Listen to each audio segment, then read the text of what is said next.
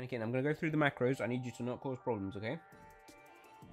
Panikin, look at me. You chill? Okay. He thinks he's chill. So, I've just got one for cast penance. I just whacked that on there.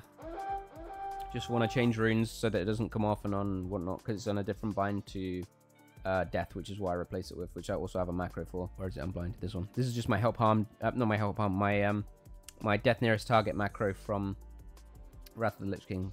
I'll talk about that in a sec. Next one is shield. This is a help harm one. So basically what this does is if I press 1 on a friendly target, it shields them. If I press 1 on an enemy target, it uses Shadow of Pain max rank. That's this put. And this part.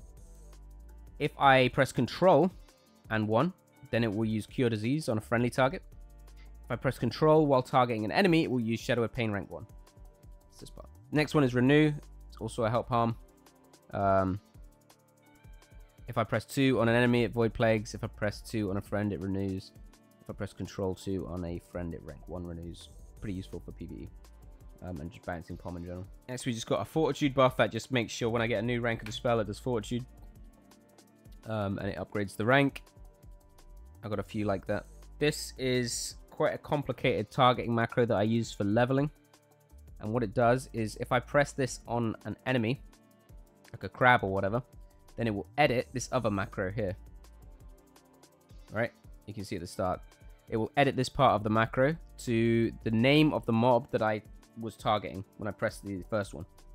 And then what I can do is if I'm looking around for that certain type of mob a lot, then I can spam this macro and it will put a skull and target the mob that I'm looking for. So it's a really easy way of not having to constantly edit this macro manually and find mobs of a certain name. So handy one for leveling there. Then I've just got a bandage one. What I need to do with this one, I need to adjust my bandage macro, bind a little bit. But eventually what this will be is if I press a button, then it bandages my target. And if I press shift or control or whatever and that button, then it will bandage myself. At the moment, it just auto bandages me. So it's a little bit lazy. Next is just target player. There's another bandage. Use 13, use 14. This is just for my trinkets, as obviously I'm swapping trinkets around a lot. Next one is Mind Blast. And this is just to help harm either Mind Blast or Pom for when I'm running Pom. Target an enemy, it's Mind Blast. Target a friend, it's Pom. And same deal for Flash.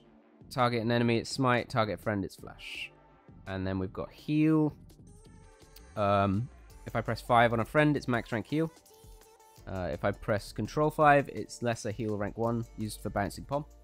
And if I target an enemy, it's Holy Fire. Haven't really been using that much Holy Fire at the moment, but maybe that'll change next phase. And then we've got one for Mind Flay as well that I'm not really using at the moment.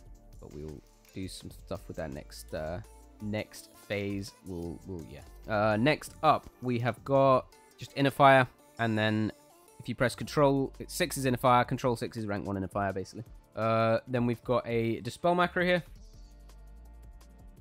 If I don't press any mod and I just press F, then it dispels my target. If I press Shift F, it dispels myself. And if I press Control F, it uses my anti-venom on the target. So I can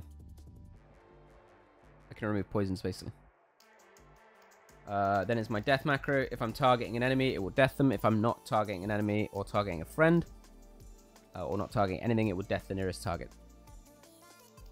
Then we've just got Desperate Prayer. We've got Fade and Fade rank 1 if I use Control.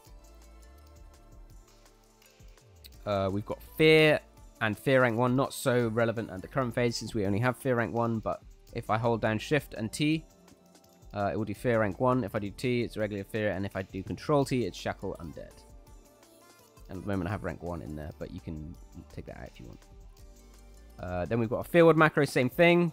Field myself if I press the shift with the macro with the key binding, and otherwise it's just regular field on the target.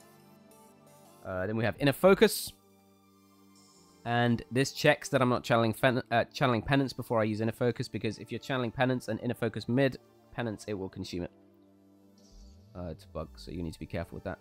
Conversely, what you can also do is you can use Inner Focus and then Penance, and then halfway through the Penance after the second tick use another spell, and both of the spells will be free. This is just an invite macro for while leveling. grenade macro, it will use an iron grenade if no mod, and the thorium grenade if I use a mod. You can switch those around if you want. It's personal preference, whatever you use more. Holy Nova and rank 1 Holy Nova if you're pressing shift. So you see a lot of these macros are just help harm and also modifier macros. Then just target party pet if you want to target the pet in the group. Power infusion and player power infusion. Skull of Impending Doom equips it if you're not equipping, if you don't have it on already, sorry, and uses it if you do. Stop casting also have stop attack and cancel or levitate in it, just because it's handy. This is the target macro I was talking about earlier. Wand macro, so you can spam the button and it won't cancel it. And then just a drink macro that also has food in it, so that I don't have to constantly press 2 buy-ins. And that's it. That's all the macros.